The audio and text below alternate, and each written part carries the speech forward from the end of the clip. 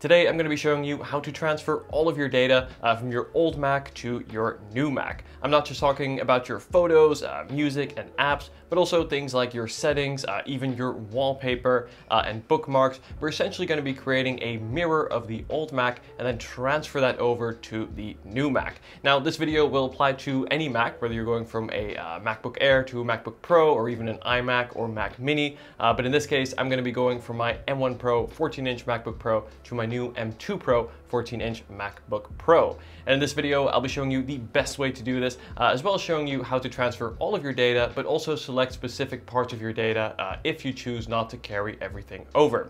As always, guys, I will leave the purchase links down in the description. Without further ado, let's get started. Now, before we get started, there's a few things you're going to want to do beforehand, and first is, of course, open up your new Mac. Now, as you can see, I've just unboxed this M2 Pro, and here I am right on the setup screen, ready to get started. Now, the second thing you're going to want to do is plug both of your Macs into power. You can see I have the MagSafe charger connected to both. Even if you have full battery, this is a really important process and can take quite a while depending on how many files you're carrying over, and the last thing you'd want is one of your Macs to run out of power midway through, and then for the process not to complete successfully. And then the third and final thing you're going to want to do before we get started, and that is to make sure that you connect both of your Macs to the same Wi-Fi network, as it will be using Wi-Fi to transfer the data from one Mac to the other, so make sure you connect to the same network. All right, guys, so without further ado, let's go ahead and get started here. So on the new Mac, I'm just going to start up the process here for the setup. So it's going to select the region, and then here I'm going to connect to my Wi-Fi. So once again, you're going to want to scroll and find the exact same network that your old Mac is on. And here we go. This will bring us to the Migration Assistant page, and this is where we can get started. So here we have two options, either to transfer from a Mac, Time Machine backup, or a different startup disk, as well as transferring from a Windows. Now, for those that want to start off fresh and have no files on their Mac, you can also press the Not Now option down here. However, if you're watching this video, chances are you're going to want to transfer the files from your old Mac. So in that case, we're going to transfer or choose the first option, and then we will select continue. Now from here, it's going to actually look on the network and try to find my old Mac here. And at this stage, you're going to want to go over to your old Mac. And then what we're going to do is click on the Finder, which you'll find in the bottom left side of the dock here. And then click on your Applications folder, and then scroll down to where we get to Utilities. And then we're going to scroll down to where we find the Migration Assistant. This is the icon here. You sort of get two Finder logos, and you're going to want to launch this application on your old Mac by double-clicking it.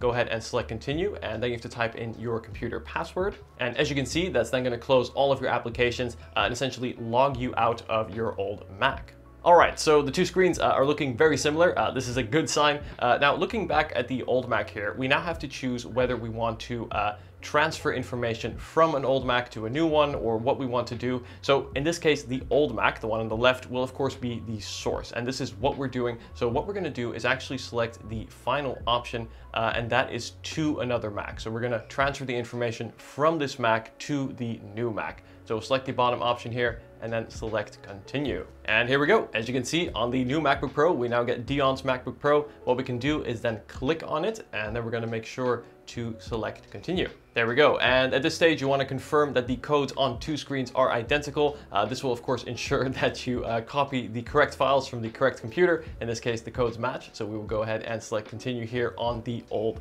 Mac. Now at this stage, it's going to sort of collate all of the files on your old computer. Now, depending on how many files you have, this may take a little while. You can see they're starting to appear here on the new Mac, in which case we will be able to actually manually select specifically which files we do or don't want to carry over. Now, as standard, it's going to have everything selected, so you can see from your applications to your home folder. This here is the second option, or the second folder, which will contain your name, and in that you're going to find all of your documents, basically everything that is associated with that user account. So again, even things like your bookmarks, your settings, everything, and you'll see that's also the biggest portion here. So calculating all this out may take a little while. You could choose to wait for this. I would only do this, however, if you want to manually select or deselect files, but if you want to carry everything over, we can move straight on and press continue. Now, just before I press continue, one important thing to consider is the storage space, as if you are going from a, say hypothetically, from a 1 terabyte MacBook to a 500 gigabyte MacBook, you of course won't be able to transfer everything over, in which case you do want to keep that in mind and then manually select which things you want to leave off to save some storage space. Now in this case, I'm going from a 1 terabyte Mac with, I would say, around 700 gigabytes used to a 2 terabyte Mac. So in this case, that will be fine. So what we're going to do is have everything selected, and then we will press continue. At this stage, we're going to be asked to create a new password. Now, this will be the login password that you'll use on your new Mac. Now, this can be the same as on your old one, as you're carrying the same account over, but you do have an opportunity to change it here. There we go. We will select set password. We then have the little green check mark, and then we're going to select continue. Then we have the terms and conditions, which of course we all read very carefully, and then we will select continue. Now, as you can see, it is now officially going to start the process of transferring all of the files from the old MacBook to the new MacBook. Now, there's many factors that come into play in terms of how long this will take. Of course, you have the amount of data that's being transferred, as well as your Wi-Fi speed. Now, in this case here, you actually can click on the connection details, and this will give you an estimate for how fast the transfer is. So you can see we're currently at 29 megabits per second, which is not bad, but is going to take quite a while. So to speed this up, if you have a USB-C cable, now here I have a Thunderbolt USB-C cable from my studio display, what we can actually do is plug this into both Macs, and that will give us a hardwire connection, which will be much faster. And there we go. So I've just hooked up the Thunderbolt cable, as you can see, plugged it into my old Mac and then into my new Mac. And then if we look at the screen on the new Mac here, you will see that where previously it was using Wi-Fi, using the Wi-Fi speed, we got around 26 megabytes, whereas now it's going to be using the Thunderbolt connection. And as you can see, this will give us 1500 megabytes per second. This is quite literally, what is that, like 20 times faster, so significantly faster than doing it over the Wi-Fi. So if you have one of these cables, I do recommend it. And you can see that here under the current connection, it will automatically update here to Thunderbolt. Now at this point, we play the waiting game, and let's see how long this will take.